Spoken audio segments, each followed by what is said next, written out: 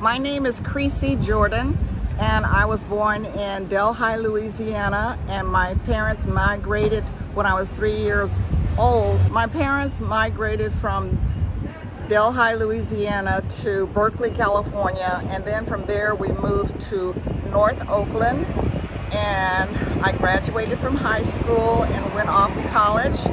And then after college I became an educator, and from there I decided I wanted to change my career and went into financial planning through the state teachers retirement system as a counseling specialist.